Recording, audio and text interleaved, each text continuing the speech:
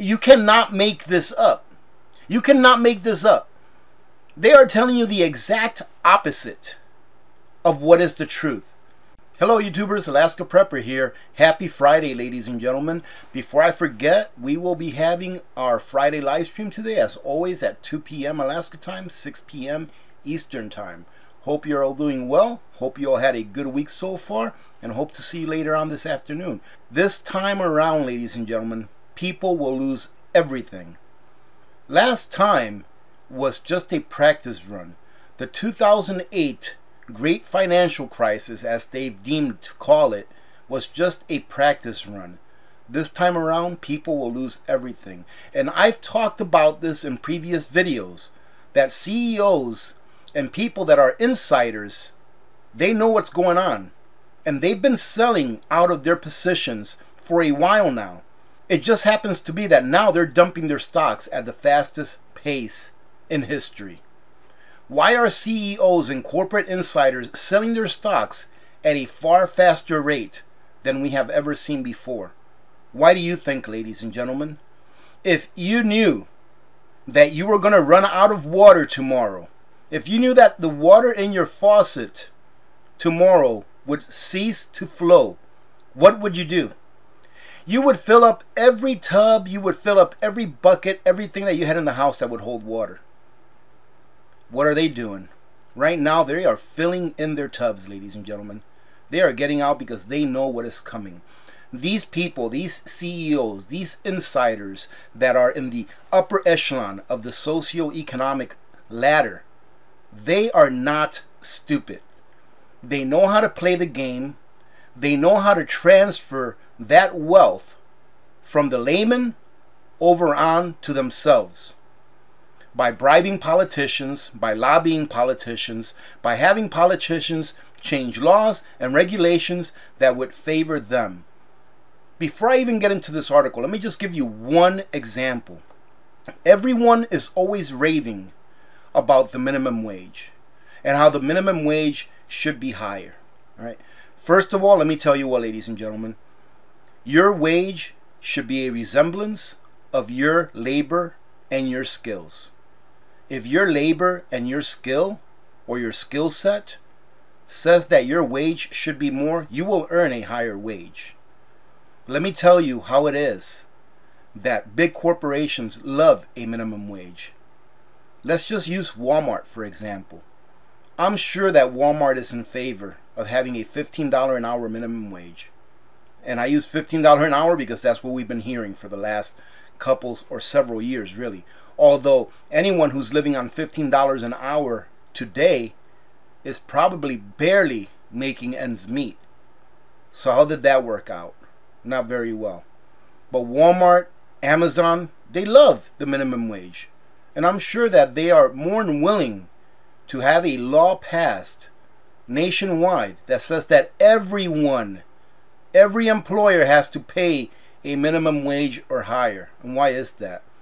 Well, ladies and gentlemen, your local pizza shop, your local bodega or convenience store, your local bakery, many of these mom and pop shops, they cannot afford to pay $15 an hour. Not are they only up to their necks on trying to keep up with all of the regulations and things that government tells them they have to do in order so that they can just run a business to feed their families, but they have to keep up with inflation as well. And it seems that whenever they raise their prices, people tend to go to places where they can get the same things at a lower cost. And that's just, simple economics. So Walmarts and Amazons, they would love for there to be a nationwide minimum wage of $15 an hour. Why? Because that would wipe out their competition. So they may take a loss for a little bit of time, if they even take a loss, but eventually their competition will be wiped out. And they will be all that is left. Here it says that they know something that the rest of us do not, and I'm sure they do. If stock prices are going to continue soaring into the stratosphere, like many in the mainstream media are suggesting, these insiders that are dumping stocks like there is no tomorrow will miss out on some absolutely enormous profits. On the other hand, if a colossal market crash is coming in 2022, then 2021 was absolutely the perfect time to get out. As I have said countless times before, you only make money in the stock market if you get out in time. Could it possibly be that many of the richest people in the world have picked the absolutely perfect moment to pull the trigger? So if all of these wealthy people are getting out of the stock market, then who's left in it? I'll tell you right now who's left in it, ladies and gentlemen. You. Your pension plan. That's who's left in it. The average layman is going to end up losing everything when this paper tiger finally burns in the inferno of what is inflation. And so far this year, there has been $69 billion in stocks that have been sold by CEOs and insiders. And here they say that that is an all-time record, and it is 30% higher than what was sold last year. And the year isn't over yet, ladies and gentlemen. As of Monday, ladies and gentlemen, the sales of stocks by insiders and CEOs are up 30% from this time last year, for a total of $69 billion, as I just said. But listen to this, 79% over a 10-year average. I've been saying this for I don't know how long. I've been saying get out of the system as much as you can. In my opinion, if you get out of the system as much as you can, if you have what you need in the bank to pay your bills, even for 2 or 3 months, have some cash at home in case the banks go down, and then use your excess income to build an infrastructure of your own that will provide you those things that you need in case this system falls. If you're not doing that, ladies and gentlemen, then I think that you will feel the blunt of what is the coming collapse. And this next collapse, ladies and gentlemen, there is nothing they can do about it, because mathematics does not lie. Mathematics is the same no matter where you are, as long as it's in this dimension at least. Right? Maybe some beings exist in a different dimension where 1 + 1 = 3. Maybe so. But in this dimension, in this physical world where we live, 1 + 1 = 2. And mathematics and physics does not lie. Let me give you a visual. See if you can visualize how it is that this balloon will pop. Because right now we are in the balloon of everything. Everything is overpriced. If you take a balloon and you push it underwater, that balloon is going to shrink, but it's going to be under a lot of pressure. So the farther down that you push it, the smaller it'll get, the smaller it'll shrink. Right? That's the bottom of the market. Now, once you let that balloon go, it's going to go all the way to the surface. But let's say that that balloon is filled with helium. So not only will it go to the surface of the water, but it'll continue to go up into the sky, and then up, up, up into the atmosphere. And the higher it gets, the less pressure there is up there. So the balloon will expand. And the higher it goes, the more it will expand. And eventually, the balloon will pop. But the thing is that the higher it goes, when it finally pops at that very, very high level, the farther down that it has to fall. And the balloon that we're seeing in the stock market, ladies and gentlemen, in the housing market, even in the automobile market, credit cards are being charged like never before. I mean, cars right now, I think the average car price for a new car is like $44,000. Once this pops, the stock market is going to take a dive like has never been experienced in our lifetimes. And I would even say in the lifetimes of those that are still alive back from 1929, when we had the great stock market collapse, Great Depression, which started the Great Depression. So this time around, people are going to lose everything, ladies and gentlemen. If you are in paper, if your wealth is in paper, my opinion is that it won't be for long. It may still be in paper, but it won't be wealth. They continue to say that all of the signs that the economy is starting to slow down is here once again. And a good example were the Black Friday sales, which were down 28.3% compared to 2019 levels. A recession, a depression, whatever downturn in the economy there may be, is really a good thing. Because when the economy gets too hot, what is that called when your body gets too hot? You have a fever, and it has to fix itself.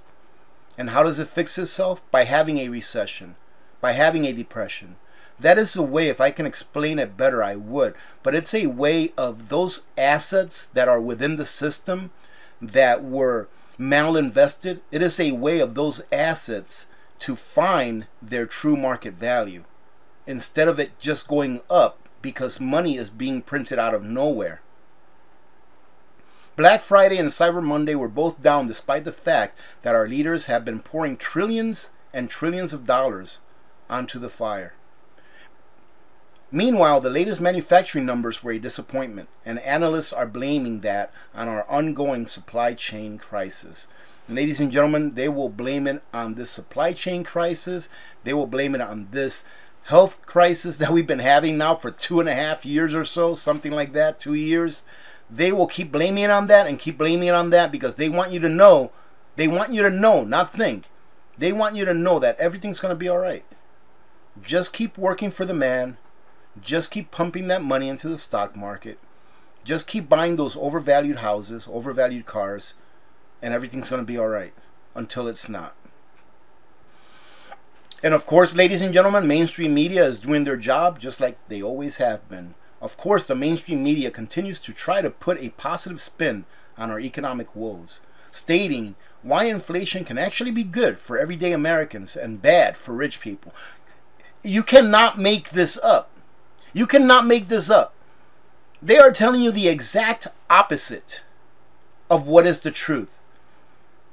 How can inflation be good for the average American and be bad for rich people? It is the exact opposite, ladies and gentlemen. You want to fix inequality?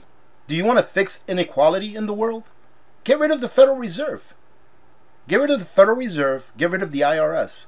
Let people keep what they earn and let them spend it how they want to spend it, instead of feeding this huge government that we have that thinks it can fix everyone's problems by taking their money, which only causes more problems and hardships.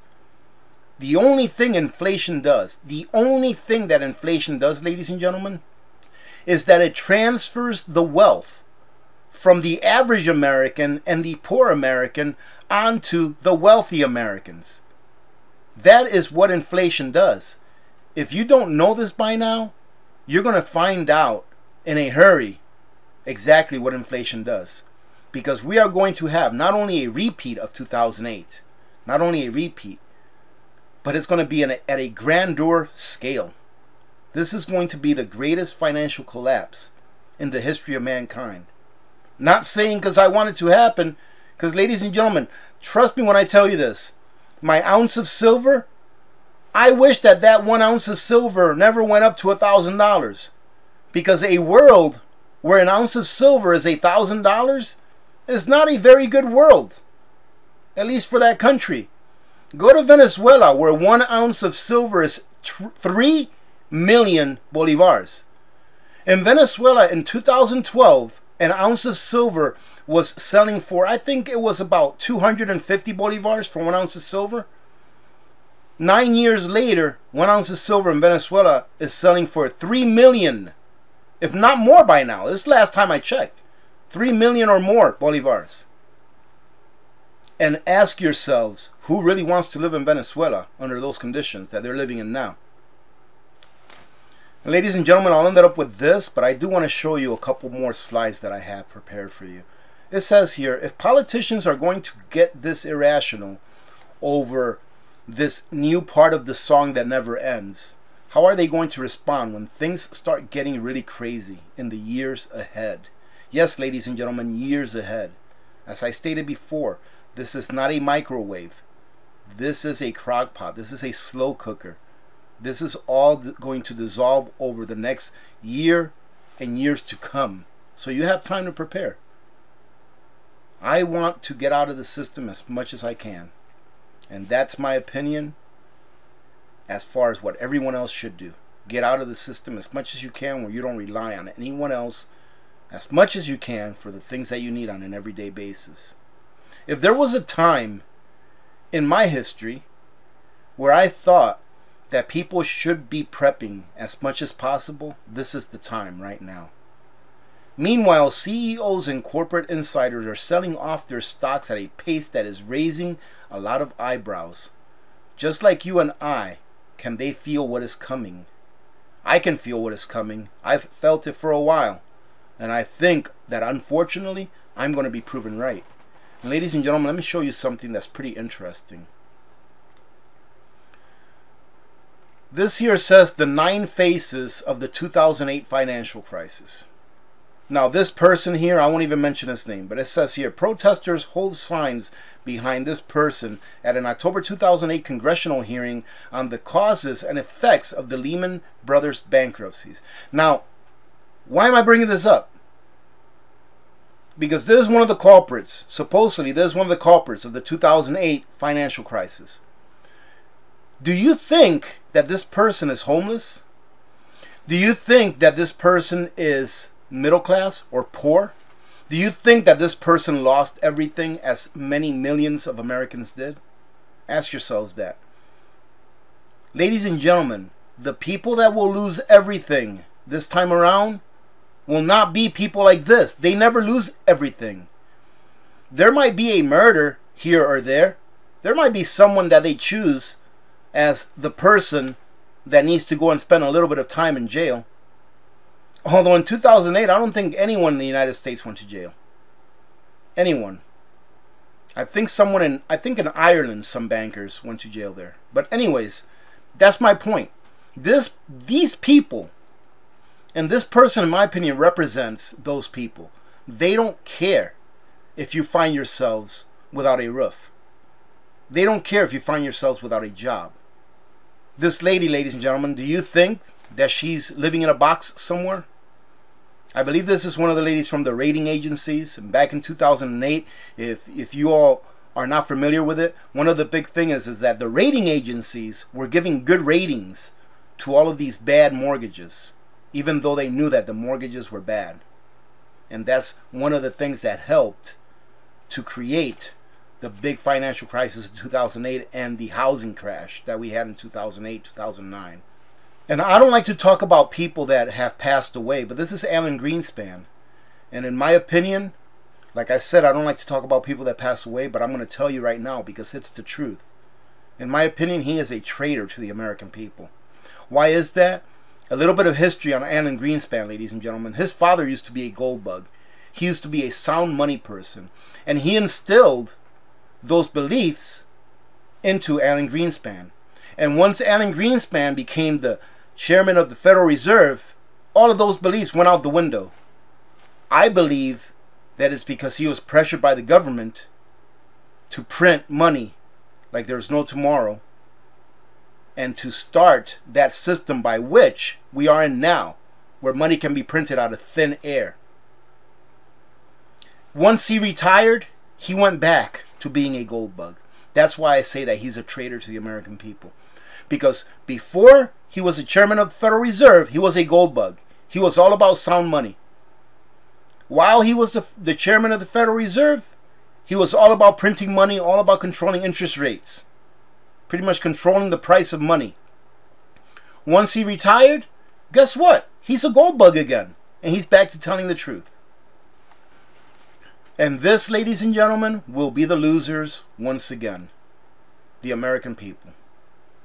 And people will protest, and people will be in front of Wall Street again, and guess what? It won't do a darn bit of good. Get out of the system.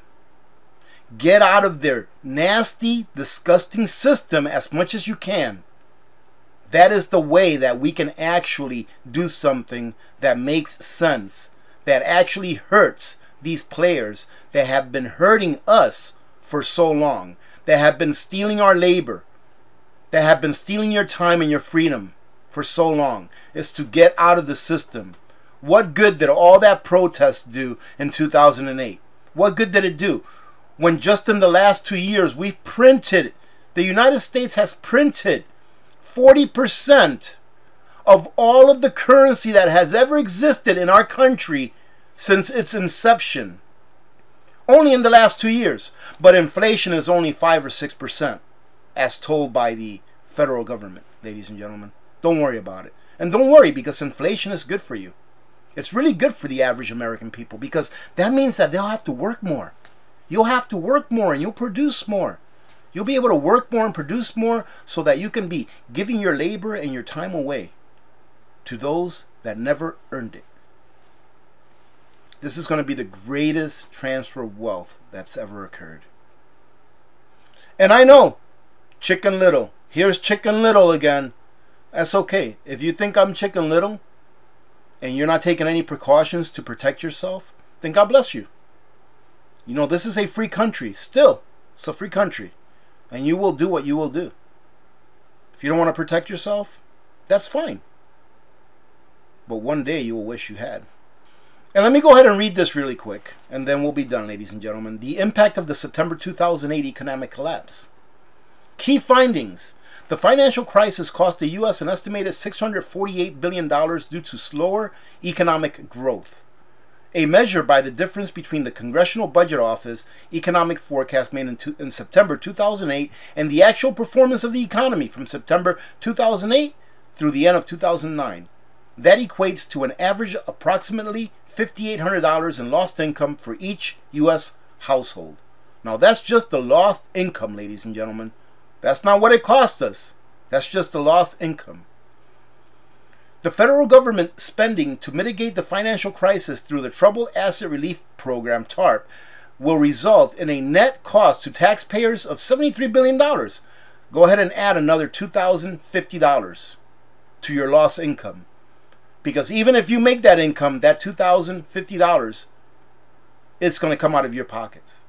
Home values. The U.S. lost $3.4 trillion in real estate wealth from 2008 to March of 2009. This is roughly $30,000 per U.S. household. Further, 500,000 additional foreclosures began during the acute phase of the financial crisis. Stock values. The stock market lost $7.4 trillion. Ladies and gentlemen, this time around, $7.4 trillion will be a drop in the bucket compared to what is going to be going down this time. I'll go ahead and go on record and I will say that in my opinion, we will see the stock market lose $35 trillion this time around. If not more. If not more, ladies and gentlemen. $35 trillion, if not more. It's what I'm predicting. I'm not an economist. I'm not a very intelligent person. And that's what I think is going to happen. I think it'll be 35 trillion or more. 5.5 million Americans' jobs were lost due to the slower economic growth. Ladies and gentlemen, this was after the Federal Reserve had printed, no, not $700 billion. That's the number everyone talks about during 2008. $700 billion. Yeah, the Fed printed $700 billion to give out to the banks and all of those big corporations here in the U.S. But what they never talk about is about the $13-14 trillion that the Federal Reserve printed and sent overseas to support overseas banks. Yeah, ladies and gentlemen, look it up. Now, imagine what happens when the dollar is no longer favored throughout the world. And we have those tens and I would say it's in the hundreds of trillions of dollars that are outside of our borders. And those dollars come rushing back into our borders because this is the only country that legally has to accept them. What do you think is going to happen to the price of bread? Ladies and gentlemen, I hope you're preparing. Having said that, I hope you have a great day. Prep on, because eventually this will happen. I just can't tell you when. But that's a good thing, because it means you have time to prepare. Remember to be good to each other. When good people do good things happen. Remember to reach one, teach one, and repeat. If we all did this, the world would be a better place, and you know that it will be a better place. Hey, do you like the Christmas tree? I know it's dark in here because I thought I'd show you off my Christmas tree while it was dark. Many blessings to all of your families. I'm Alaska Prepper, and I'm out.